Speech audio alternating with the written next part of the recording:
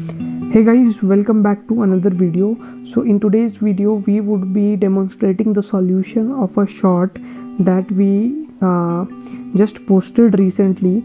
So the question here was that we had to insert data in an object in two conditions. First condition would that be that the field would be required only on the page layout level, and the second would be that it would be required at the backend on the object itself, right?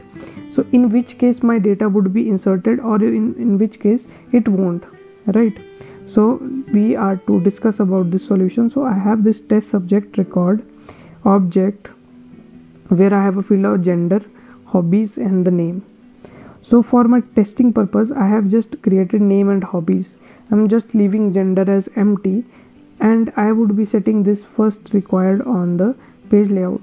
So let me show you. So guys, this is required on the page layout. I'm saving this, and yes, that's done. And when I create a new record, it's asking me to insert the gender as well, right? So what we would be doing is we would be making use of data insert wizard, that is a native Salesforce application. So we'll use of that. You can use of data loader also, or the Salesforce inspector one also. So either of that you could do, but for the learning purpose we'll go with this one. I'll select the new records and I'll match by them name. See, the option is add new records, that is insert operation. Update existing records is update operation. Add and update is the upsert operation. So I'm having the CSV. So CSV is two types, same CSV, just the names are different. In one CSV the name is Oliver, Ava and William. This one is the after that the second records. So first we'll choose the file that we would require on page layout. Alright, next it would map the fields. So see, it wants us to map the hobbies with hobbies. So it matched, and when we click on next, it will load us to bulk data jobs. So the operation here is upsert they performed. The status that is closed. Upsert why? Because if that's an insert or that's an upsert, so up to that ideally we had chosen insert only. So let's see what is the result. So when we make a field required on the page layout, that field gets inserted even though the gender is required, but if we try to update that record we won't be able to, right?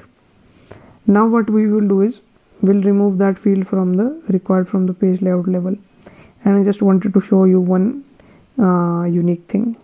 So I did this, I saved this. Right now my page layout looks like only name required, right? And now what I would do is I would set this gender to required, and now you see the dynamic behavior of Salesforce. So it's taking up some time. Yep, it's saved now. And when I go to my page layouts, so what I'm seeing here is, guys, I'm seeing the gender automatically came required because this is from the field level that we did, right? And there is no option to uncheck it. Now let's run our job again by going to the data import, and again I'll do the same task.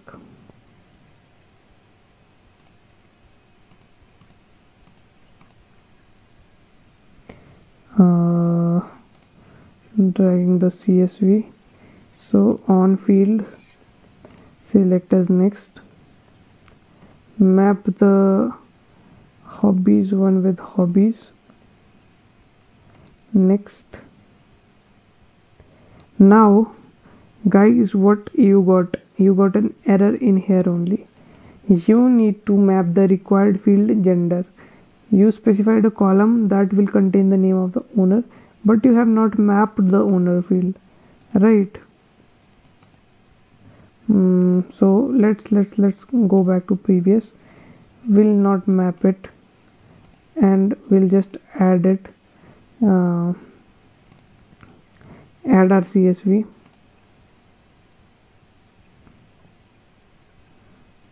Okay, and this, then we try and hit next.